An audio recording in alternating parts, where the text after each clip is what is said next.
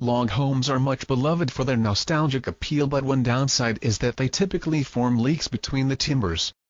Luckily, True North Log Homes has come up with a couple of nice tricks to keep their logs homes from coming apart at the seams and avoid the issue and cost of chinking every year.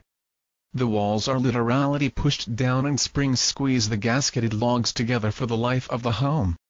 The environmental impact of the relative energy savings of these log walls is complemented by the fact that the wood is all FSC certified, reducing the home's impact. What's not to love about log homes? Well, a lot. A log home is very inefficient compared to even basic standard wall systems, but they do work well in some climates. While wood is an okay insulator, measuring R 1.4 per inch, logs also have a tendency to move a lot, and all those openings between joints lead to huge heat losses.